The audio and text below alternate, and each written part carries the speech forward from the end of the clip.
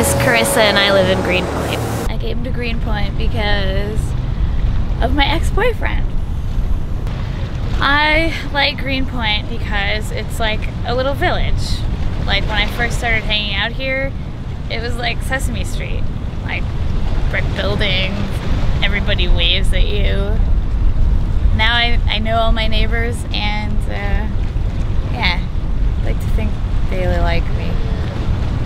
My favorite thing in Greenpoint is Ashbox. I love Ashbox. You know, down Manhattan Ave between Ash and Box Street. Cute little Japanese lady named Yoko owns it. It's really good food.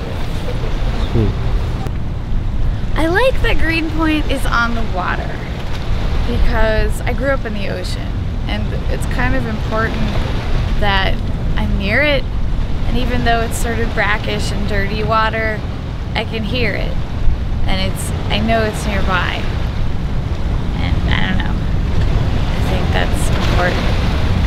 I think there are good things and bad things. Like the good thing is you don't really need to go far to hang out and have fun.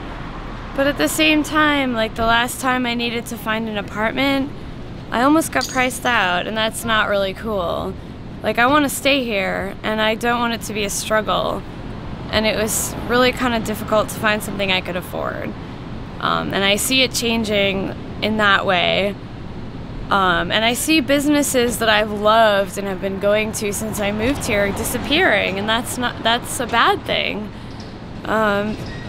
You know, I think we're at the cusp of something changing, and we'll see what happens in the next 5 years.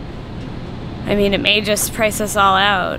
Like those of us who want to pursue creative stuff that don't want to, you know, fucking pay $2 grand a person to live here. We're gonna start getting priced out. And it's a sad fact, but, you know, I'm trying to hang on. I love it here, so I'm trying to hang on.